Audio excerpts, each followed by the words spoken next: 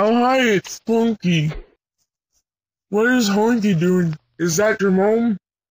He said, yeah. Well, Spunky, I think I can see you after a while, okay? No, I'm just doing some work. Go. Free!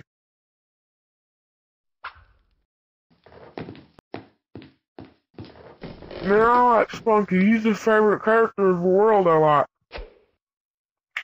I know what to do, but, I'm just a prisoner. Let me tell you something. You know, the truck went crash like Free Creek, Kentucky Vine. It smashed into a tree, and then the logs got crashed into a whole bunch of houses. Really? That's a deadly. And it got exploded.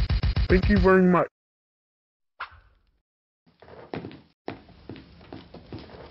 But now we turn back.